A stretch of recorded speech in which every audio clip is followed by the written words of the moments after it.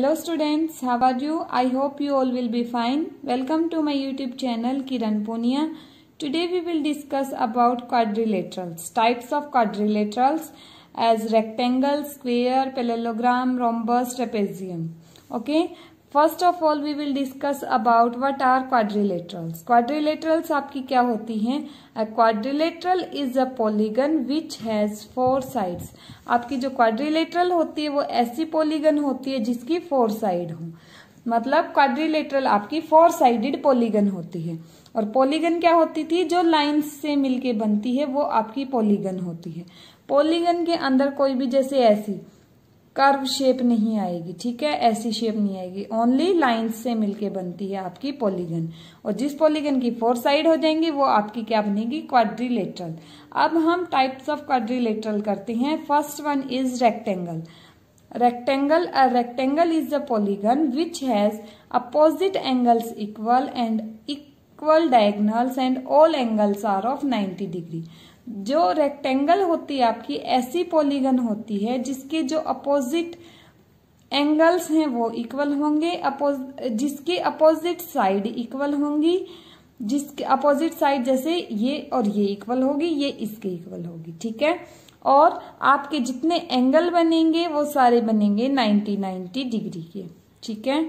और क्या होगा? जो ये डायगोनल होते हैं आपके, जो डायगोनल होते हैं, डायगोनल आपके क्या रहेंगे? इक्वल रहेंगे. यहाँ पे ये लाइन इसके इक्वल रहेगी लेंथ में. ओके. द रेक्टेंगल की प्रॉपर्टीज क्या क्या होगी? इसकी अपोजिट साइड इक्वल होंगी, 90 डिग्री के एंगल होंगे सारे और इसके डायगोनल इक्वल रहेंगे. नेक्स्ट आते हैं हम स्क्वेयर पे. अ square is a polygon which has all sides equal.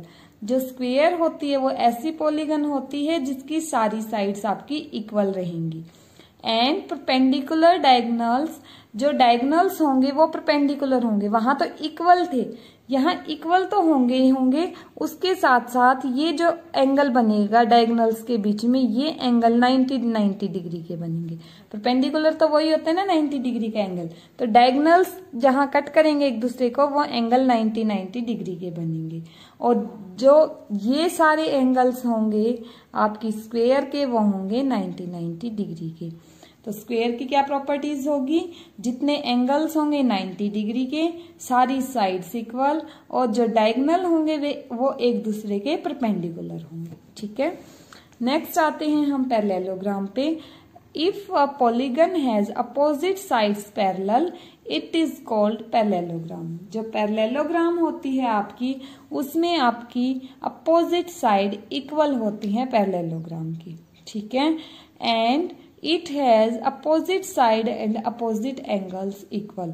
जो ये साइड है ये इसके पैरेलल होगी, ये इसके पैरेलल होगी, ठीक है. ये साथ साथ चलती जाएंगी, ये मीट नहीं करेंगी, वो होती है पैरेलल आपकी. और इसकी ये साइड इसके इक्वल होती है, ये साइड इसके इक्वल होती है, ठीक है. और क्या होता है आपका?